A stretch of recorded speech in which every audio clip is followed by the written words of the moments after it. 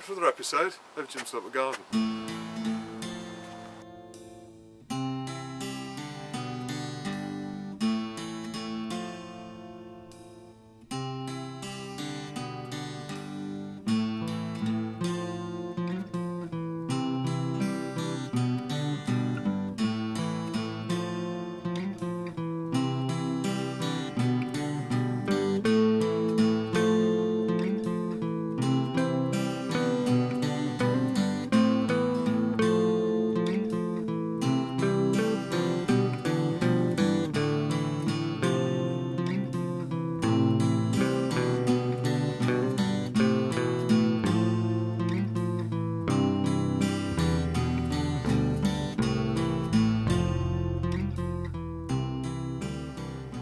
Okay, so I haven't done a comment section for over a month now, and I do apologise. Normally what I do is any comments that come through on the channel, I don't always get a chance to look at them on a sort of reasonably regular basis. I do try, but with one thing and another I've just been far too busy with work and stuff like that, and I do apologise. But what I've done is I've gone back over the comments, and I just want to go through some of those with you now. So the first one comes from Craig Z89, and he was talking about the cucumbers, and he was saying, do you always keep the cucumbers in the tray? Yes, what you do is basically fill the pot. You know, you need a reasonable size pot, something like a 12-inch pot. Sit that in the tray, and then basically all you need to do then is put the cucumber plant in, obviously. Water the pot initially so that the compost in the pot is wet. And then all you need to do is just keep the tray at the bottom full of water, and what you'll find is that the roots will come out of the pot and into the water, and those are the roots from the cucumber plant which are after basically the water. So all you need to do then is just keep the tray topped up with water, and the cucumber will have more than enough you know, nutrient and water from that. The water will keep the compost moist. Through capillary action, basically. It's like when you're walking on a beach, the sand can look dry, and when you stand on the sand becomes wet and you can see your footprints. That's basically the same thing. So basically what happens is the water will sort of draw itself up inside the compost, and then it'll keep your cucumbers watered. There's two real benefits from this. One, cucumbers, well, any gourd really, they're terrible for rotting off at the base of the plant. So basically what you get is if it's wet at the bottom of the stalk, what will happen is the plant basically rots off, and then the plant obviously dies. So it prevents that because it stops the compost being too wet at the top. Secondly, the benefit that it gives you is you only need to water your cucumbers a couple of times a week, if not once a week, because all you need to do is keep that tray at least with sort of ½ inch or so of water in there, and just keep topping that up every week or so, and that'll be more than enough. Obviously you can still water from the top, so if you are going to give your cucumbers feed, or if you've got any problems like the leaves are going yellow and you want to give them some you know, potassium or something like that, through pouring Epsom salts into the water that onto the top, because then that will go into the compost, and then, you know, it'll get the nutrients that way. What you don't want to do is put any nutrients in the water tray itself. Reason being is you'll get algae and stuff like that growing, and I've got a little bit of algae growing in mine, which is where the goodness has kind of leached out of the soil and gone into the water as well. So I've got a little bit of algae. But, you know, there's nothing to worry about, but you know, it's better that you don't have algae in the water if you can help it. But if you do get algae, what you can do obviously is empty the tray out altogether, give it a clean, and then start again. But I mean, I've got a bit of algae in mine, I'm not too worried. But anyway, but yeah, all you need to do is keep the tray, you know, with water in. If it does dry out altogether, you know, don't worry, just put some more water back in it. But if it does dry out altogether, just give your cucumber plants a few, you know, some water as well. Because what you need is the compost to be wet for it to draw the water from the bottom. So just, you know, just if it does dry out altogether, just make sure you give them some water on the top as well. You can grow lots of different plants like this. As you've seen, I've got all my chilies and my peppers growing exactly the same way, and there's no reason why you couldn't grow tomatoes this way as well. You could put your tomatoes in pots and then sit them in the trays and then just water the tray. Okay, The next comment comes from Billy the Loam Gardener, and it's all about hard soil basically. Now Linda Penny put a message on saying that she'd got a patch of ground and the ground was really hard, and Billy's come up with a really good comment, and he is right. If you've got a piece of ground that you're planning to dig over next year, or in a few years' time, if you've got a piece of ground that's you're not using or anything like that, this is a really good thing to do.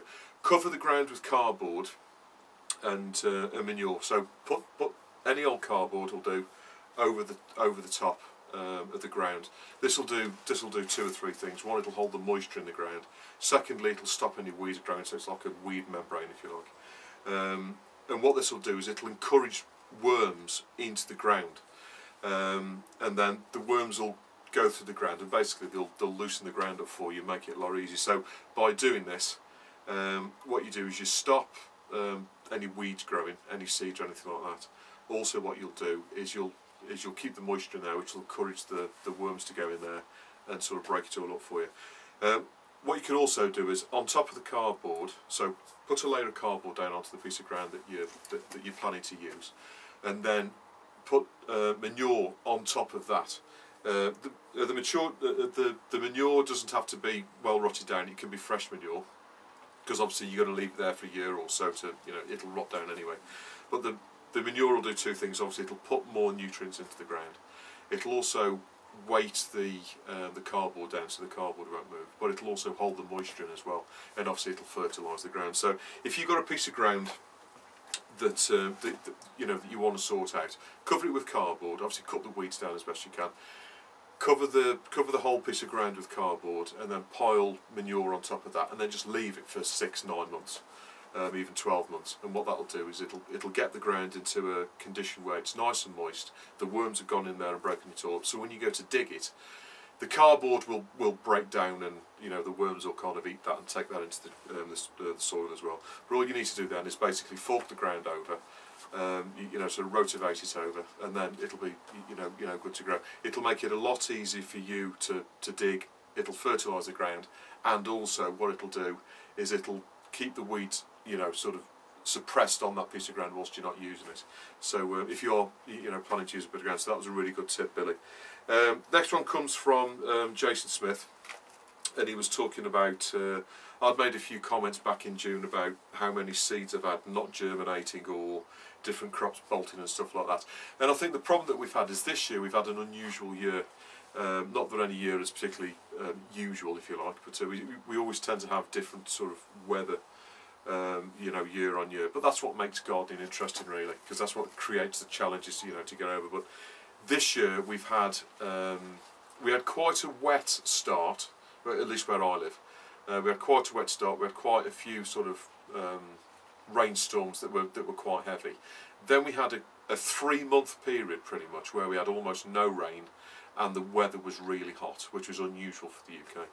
And now we've got into sort of the back end of July, beginning of August. We've had nothing but rain.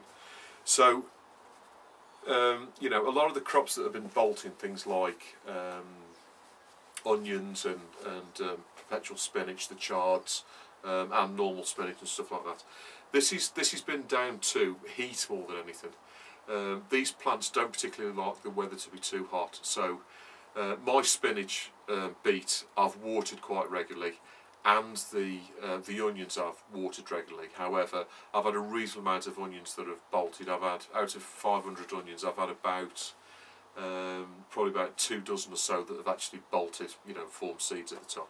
I've also had quite a few onions that haven't really grown properly at all. They've not really grown, they haven't got much bigger than they were when I put them in. So, I mean, when you're planting onion sets, you can expect a certain number of them to bolt anyway.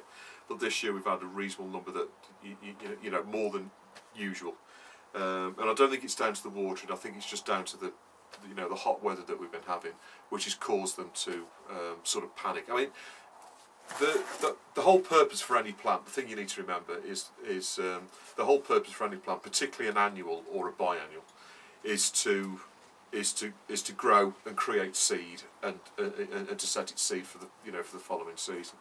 And any plant, if it gets stressed or sort of panicked, if you like, what it'll do, it'll just run to seed straight away. So that's why we've had certain things that have germinated. You know, I mean, I've had some plants that I haven't shown on videos, but I've had calendula flowers that have been that high with flowers on them. I mean, they've literally been, you know, sort of a month or so old. They've only grown to that high, and they've got a little flower on the top of them because the plant has been that warm that it's panicked and created a flower bud and, you know, and actually bloomed. Where, you know, obviously calendulas should get to sort of, you know, 18 inches high or something like that before they even start to think about generating flowers.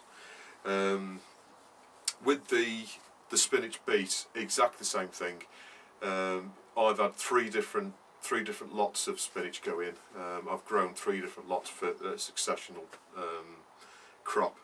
And spinach beet should be in the ground for around 12 months. So you put it in, it grows, you keep harvesting it, you keep pulling at it, and it just keeps creating more and more and more leaves. And then the following spring, sort of May time, it should then throw up its flower stalk and then run to seed. Where this year, pretty much everyone I've put in has run to seed straight away. And that's not been through watering because they have been watered. It's just the heat and the you know, the weather conditions have caused it to panic and sort of run to seed. So that's why we've had kind of poor germination because of temperature. You know, the temperature's been up and down. It's been really hot in the day, reasonably cool at night. So this kind of sweeping in temperature doesn't help. And also the really hot days has caused germination to be reasonably poor, and also things bolting. So, but you know, you can only do, you know, what the weather allows you to do. And some years the weather's like this, and you know, that's just the way it is.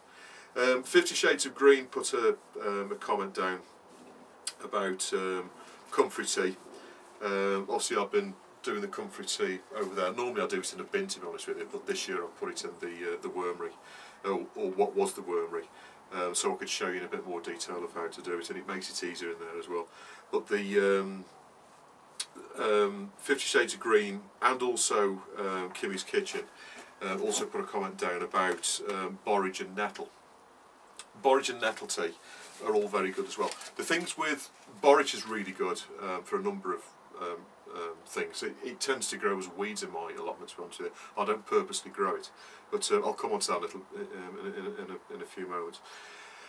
What you need to remember is there are 3 main nutrients that you need for plants. You've got nitrogen. Now, nitrogen's really good for sort of leaf growth and you know, forming the leaves and the stems and stuff like that.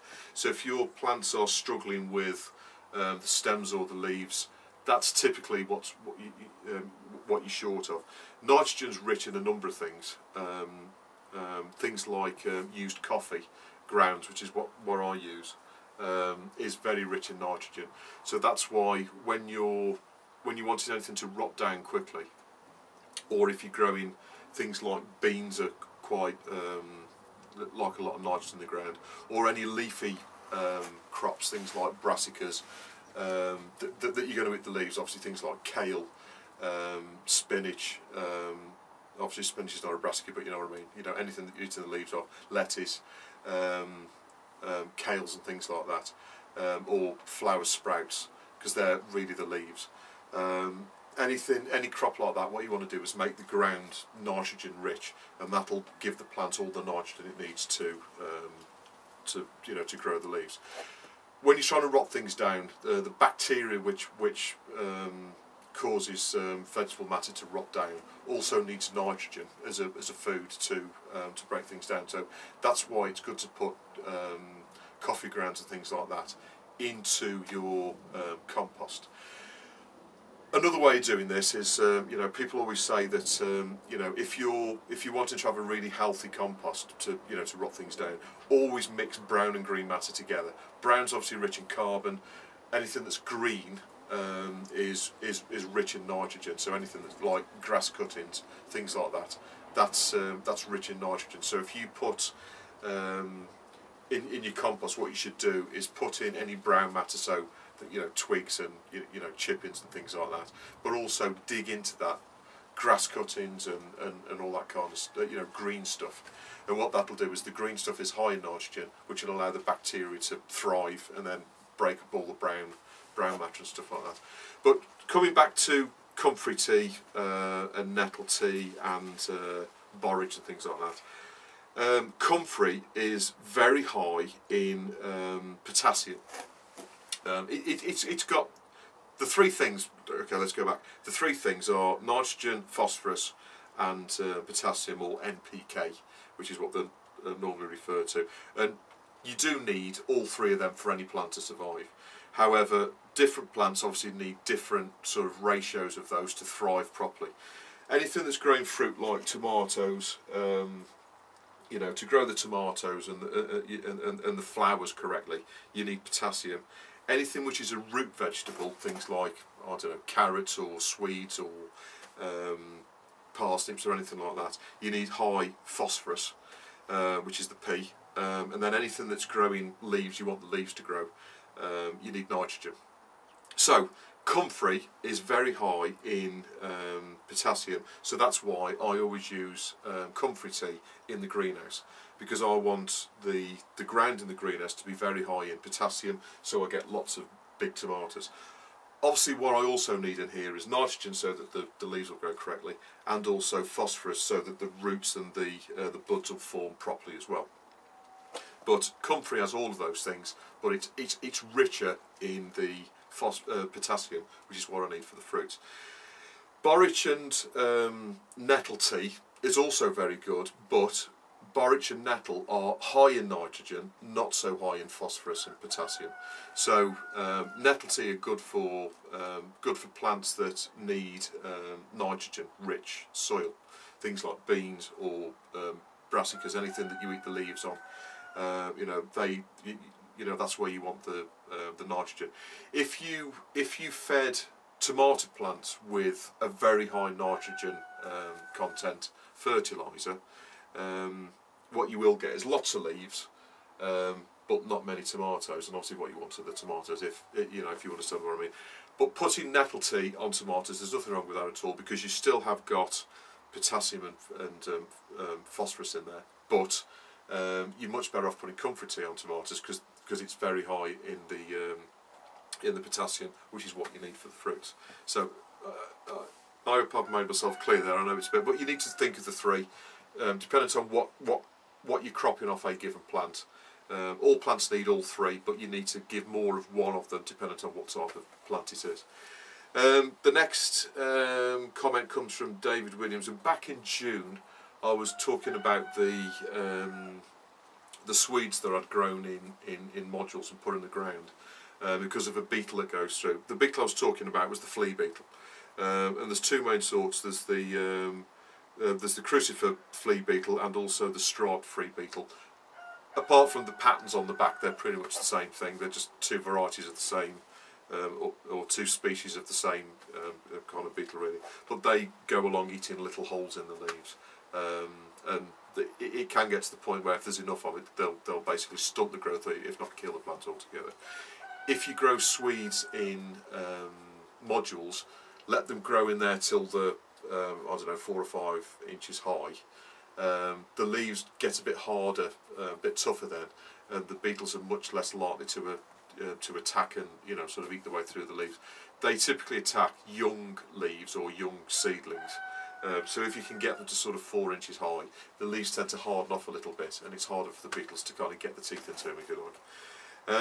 The next comment comes from John Russell, and he was saying that I've used the wormery this year for the comfrey tea. What's happened to the worms? Have you still got a wormery?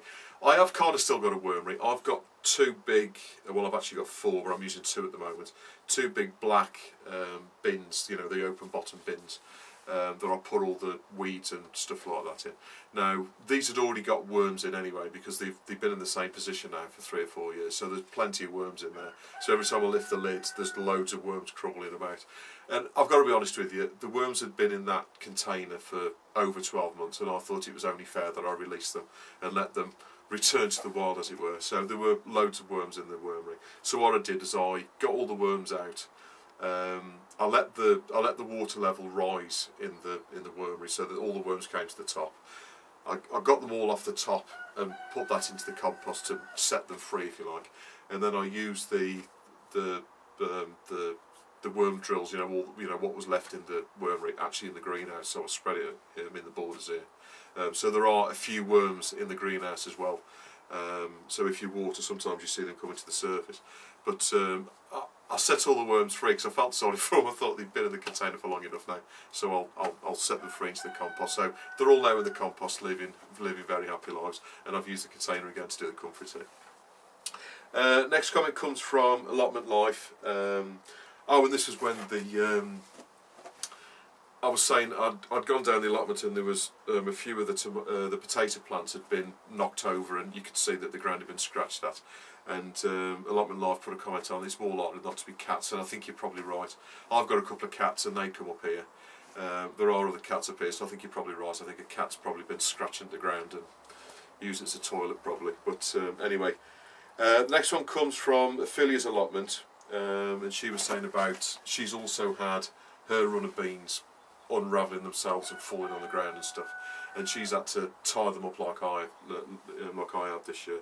Now I don't normally need to tie them up. I normally set them off, when they get to sort of 2 foot high. I just make sure they're going up the right pole, because sometimes they can go to the pole next or work their way across the ground or something. But as soon as you start them off, they typically just go straight up the pole.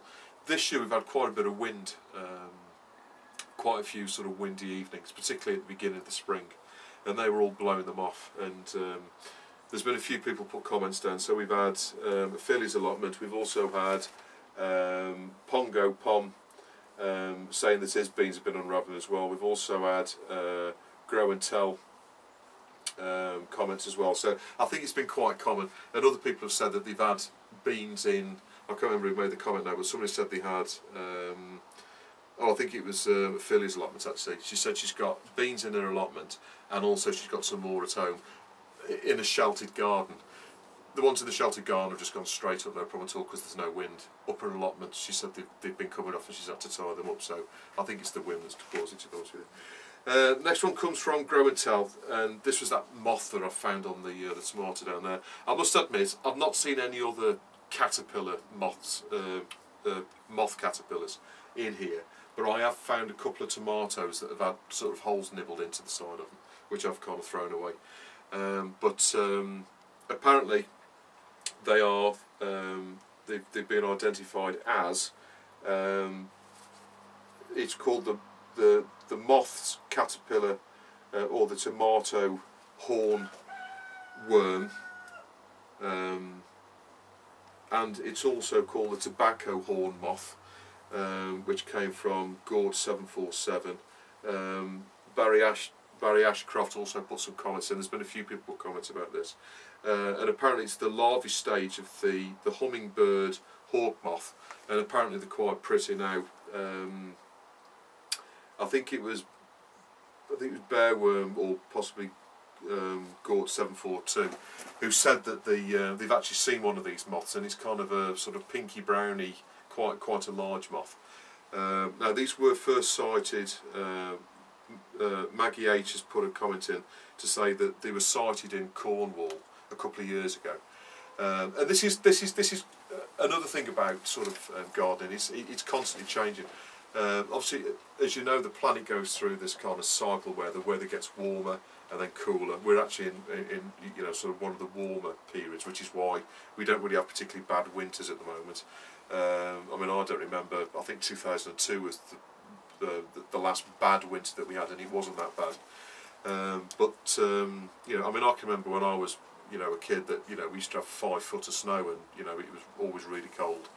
And if you go back even further, it was worse than that. But because the weather's sort of gradually warming up, and this is not global warming. This is the Earth goes through this cycle of getting hotter, then colder, and it's kind of every 200 years or so.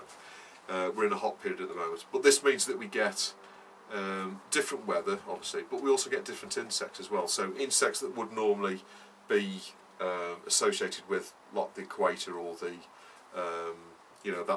that sort of part of the planet, start to migrate north and south. So you get, you know, a much wider band. Or in fact, the equator might be that hot now that they've actually separated and they're in the, you know, the sort of more north or more south regions more than where they would be normally. So it makes it interesting because you get, you know, different insects and pests and stuff. You know, in I mean things like the allium leaf miner and that wasn't anywhere near as bad as it is now.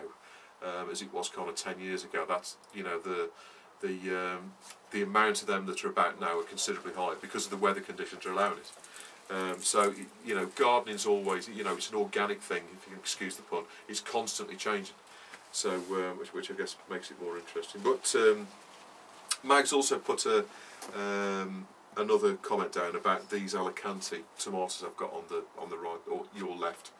You know, these are the moneymaker tomatoes here, and they've grown really well this year. You know, as good as they do normally. Even though I've only got sort of mainly 3 fruit trusses on each plant. These Alicantes are they're spindly, weak little things, and they're nowhere near as good as they normally are. And Mag said what it could possibly be is the ground, because she's saying that she's you know, contamination in the compost has been seen, and this can weaken tomato plants, particularly in tomato plants.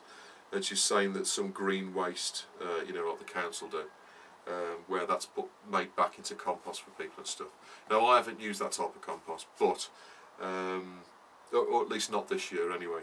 But there could be some contaminants in the ground. But it's funny where the compost in these two borders, both sides, should be pretty much the same because they come from the same place. And it's funny how this side's grown well, and I've got, you know, plenty of, you know, nice healthy growth and lots of tomatoes, and this side seems to be quite weak. So it would have been interesting actually to have put a money maker tomato on this side, and, you know, to see how that would have grown on this side. Maybe it is the Alicante, or it could be the ground itself. I'm not quite sure, but yeah, I just wanted to mention that. So thanks. That came from Mag H. So thanks for that comment. The next one comes from Grow Roots for Life, talking about the tomatoes again, and they said to give it a good feed of comfrey tea.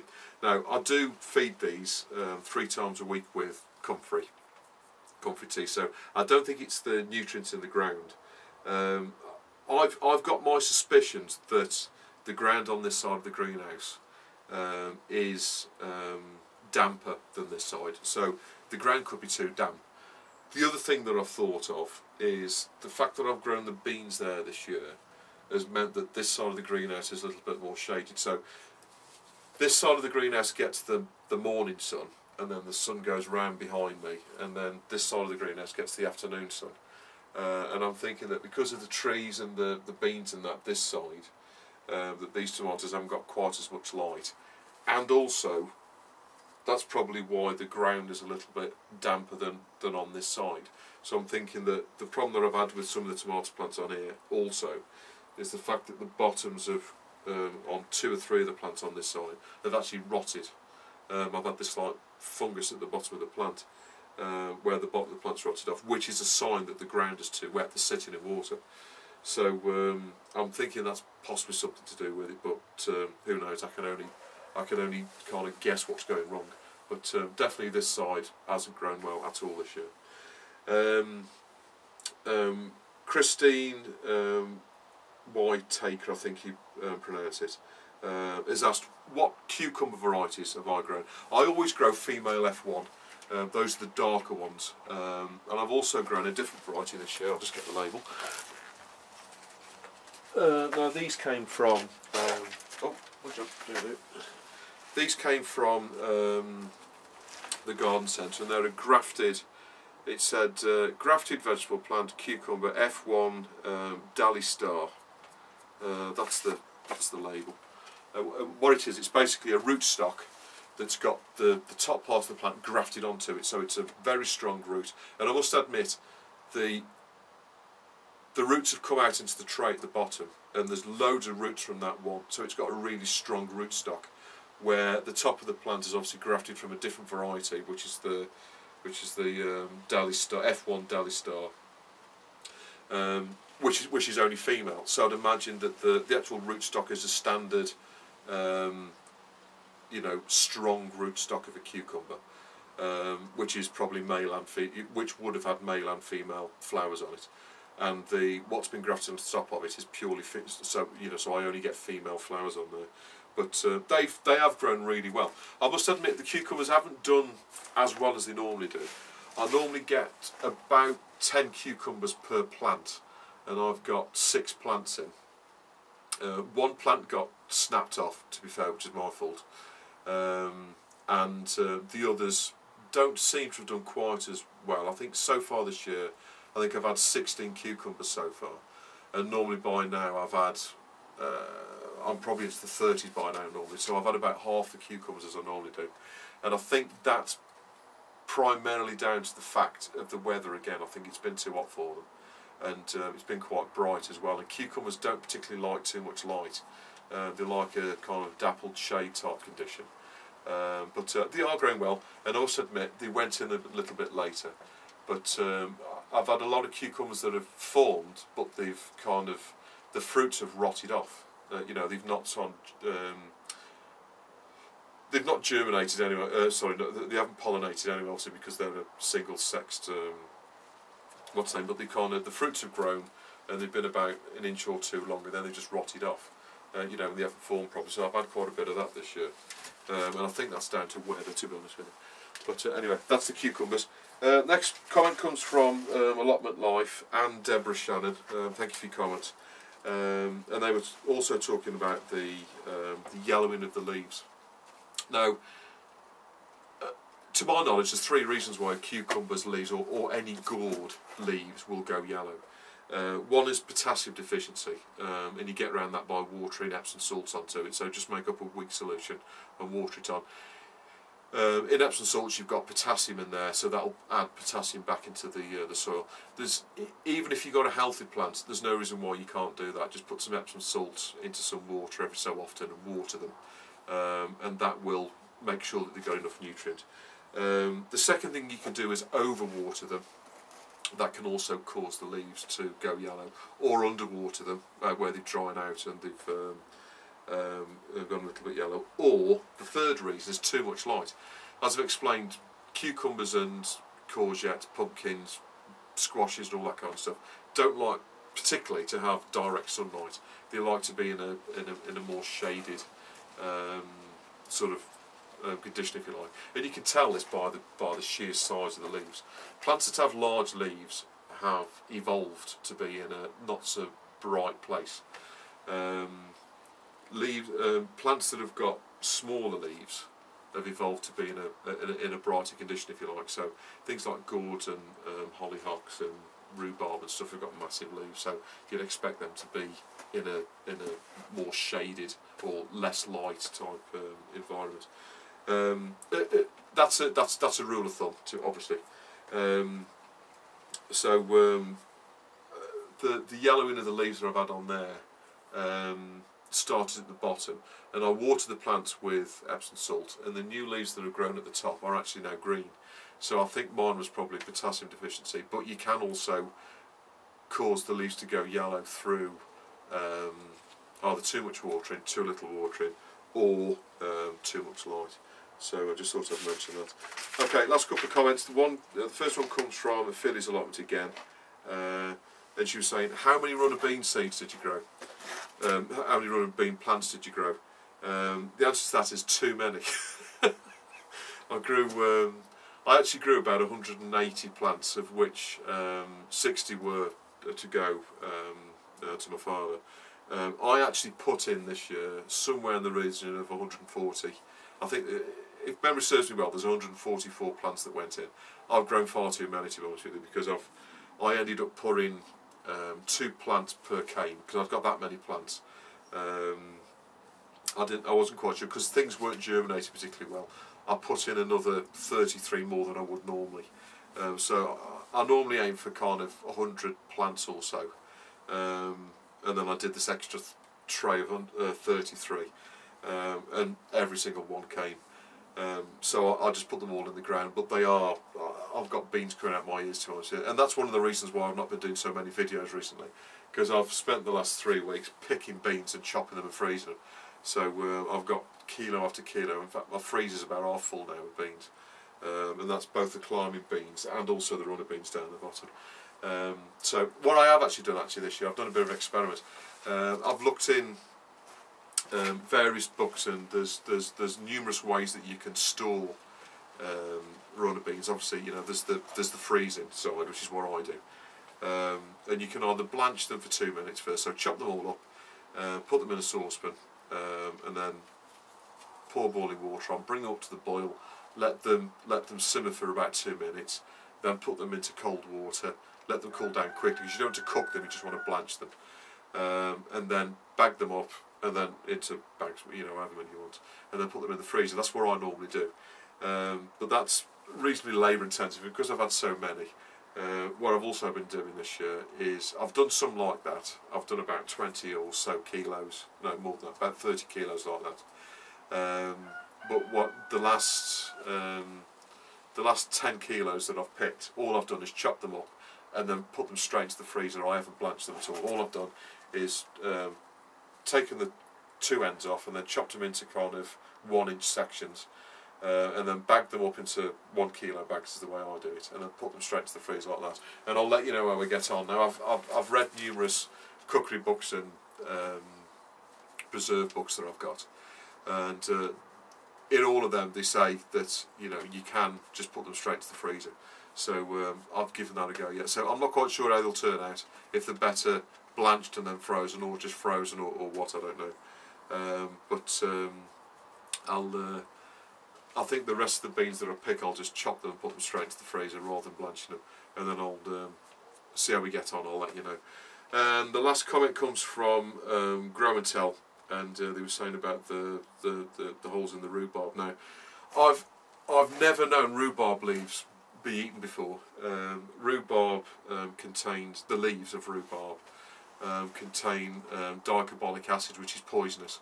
There's a famous Conan Doyle book, Sherlock Holmes, where somebody actually uses the leaves of rhubarb and boils them up and gets the juice off to actually kill somebody with the juice that you get off rhubarb leaves. And you can also, there's an old Victorian pesticide trick that you can do, where you cut all the leaves off rhubarb, you know, get a few leaves off, you know, 20-30 leaves off your rhubarb.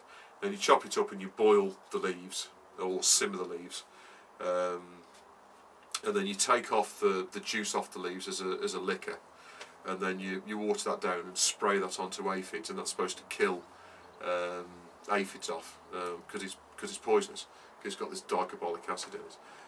That's not something I'd recommend, because the procedure of if you simmer the leaves, if my memory is correct, if you simmer the leaves at about sort of 80 degrees or so, the poison, the dicarbolic acid, stays in the liquor.